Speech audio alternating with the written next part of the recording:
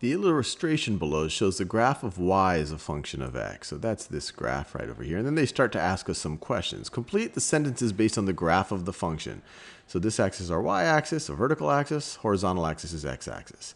Initially, as x increases, so let's think about it. Initially, so when we start from x equals 0 and x is increasing, what's happening to y? Well, y is decreasing. So y decreases. So as x increases, initially, y decreases. The slope of the graph is equal to blank for all x between x equals 0 and x equals 3. So x equals 0 and x equals 3, what's the slope?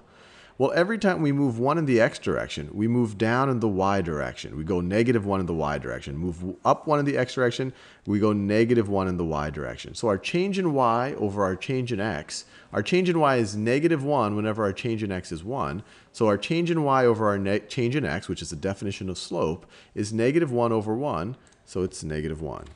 And we see that. Every time x increases by 1, y decreases by 1.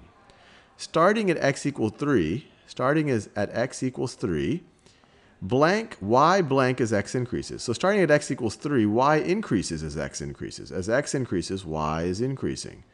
So y increases as x increases. The slope of the graph is equal to blank, but for x between 3 and 5.